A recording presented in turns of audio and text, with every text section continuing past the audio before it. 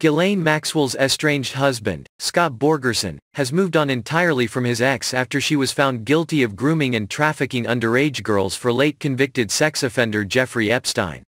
The tech entrepreneur spent some intimate time with his new girlfriend, Chris McGinn, in Manchester by the Sea, Massachusetts.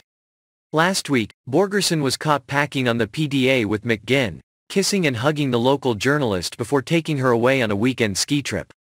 The couple seemed head over heels for each other during the sighting with their dogs in tow. The pair embraced each other tightly before McGinn stood on her tiptoes to share a passionate smooch with Maxwell's ex. This isn't the first time the couple has been seen together around town. They were also seen joining the locals to walk their dogs by the beach in a secluded peninsula near where Borgerson and Maxwell used to live. From their recent outings, it appears the couple has no intention of hiding their relationship from the public, and it looks serious. According to reports, McGinn is a mother of two and a divorcee. She is a resident of Manchester by the Sea, an area known to be the spot for Boston elites who come from old money. An insider claimed the pair spent weekends together when the yoga enthusiast was free from her mommy duties. The source also has noted that McGinn was bubbling about her newfound romance with Borgerson.